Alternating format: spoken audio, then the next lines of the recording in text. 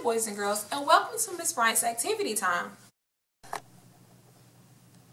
The materials that we'll be using today is a medium-sized brown triangle, a pink or any color half circle, some different pieces of cut up paper, and a glue stick.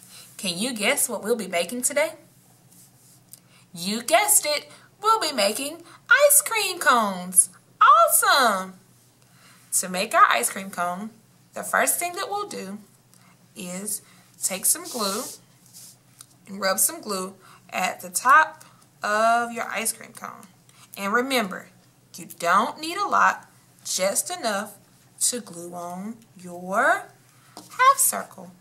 And you can make yours however you want.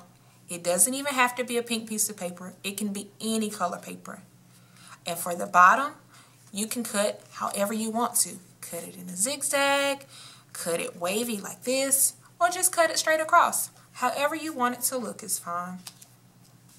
Glue that on, place it down, and now you have an ice cream cone. Want to make it even more special? Let's add some sprinkles. Remember, one dot, not a lot. Put on a dot of glue, and you can spread it around in different places. It doesn't have to be in a line. It doesn't have to be in any kind of order. Remember, this is your project, and you can do it however you like.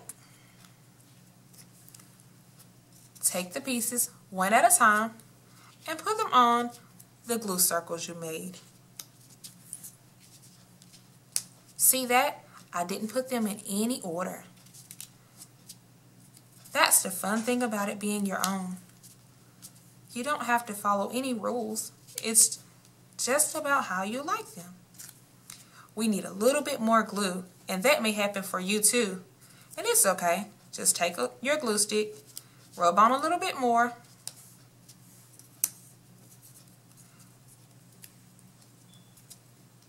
and there you have it. You can put it on however you like. And you've made your very own ice cream cone. Good job. Thanks for joining, my friends.